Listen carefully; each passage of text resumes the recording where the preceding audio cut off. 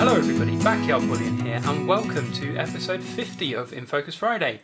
Little milestone there guys, episode 50. Thank you so much for sticking with this series all the way through. I am actually planning a special kind of anniversary edition on episode 52, which is an exact year that I've been doing this. So just business as usual today, but a special edition coming out soon, so watch this space.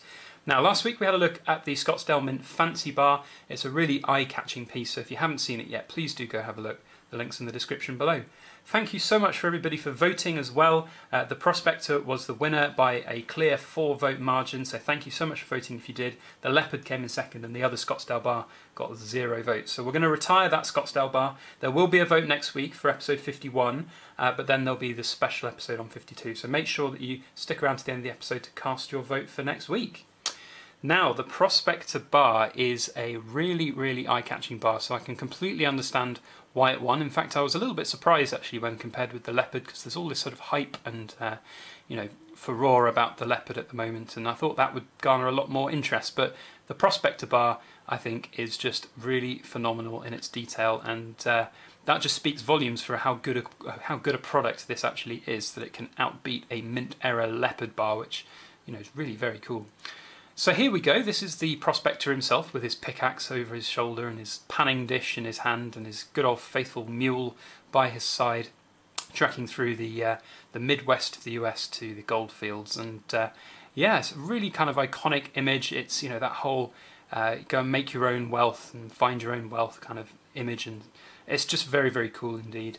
And that in itself is great, but then when you have the other side of the bar where you have this really amazing detail of the sextant, it is absolutely fantastic, even with the sort of rope motif there. Really cool. I'm very much a fan of these designs. I've got them in the copper version, I've got the coins in the copper version, but I have not got the silver ones. It's very difficult to get them over here in the UK, they're not very common, and when they do come up they often have quite a high premium on them because it's just not very common. So whenever I can find one at a decent price, like this particular one I got off the Silver Forum, it is just a standard bar, so that's why I'm holding it with my hands. It's really nothing to be worried about getting scuffed up or graded or anything. And in fact, this has got ever so slight toning on it as well. You can't necessarily see that under the camera, but from sort of the naked eye you can see a tiny bit of toning, which gives it a little bit more character, which is very cool indeed.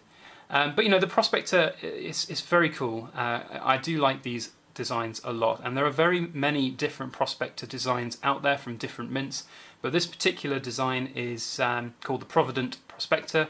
It's made by Provident Metals, and I think it's minted by the Elemental Mint. But yeah, they are very good, very nice pieces indeed.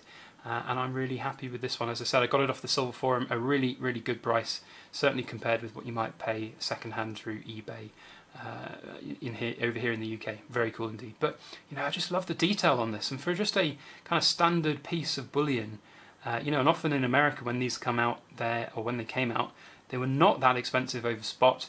So it's really very good bullion to pick up and very attractive, and you can kind of see the detail there. I'm trying to get a profile side-on view of it, and I hope you guys can see it's really sort of very good detail indeed. So there we go, that's the Prospector bar. Do comment in this video what your thoughts are on it. I really like it. I think it's a very cool little thing. I'm going through my little collection of bars, and I think this is probably one of my favourites of the bunch. Just a really nice piece in general. So let me know your thoughts. Do comment on this video if you've got some, if you like them, if you've got them, or if you're going to get them as well from having watched this video. Please do let me know your thoughts.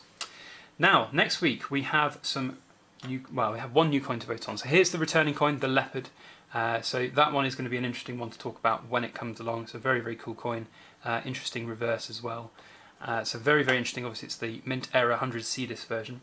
And then the other coin to talk about is the Tom Kitten new Beatrix Potter 50p coin that's come out, and this is an interesting little coin in itself, so I want to talk about that at some point. Now, the anniversary episode in episode 52. So next week we're going to be looking at either of these, and then the episode 52 will be a different coin to these. So you'll have to vote for either or this time, and then maybe one of these coins will be revisited in the future.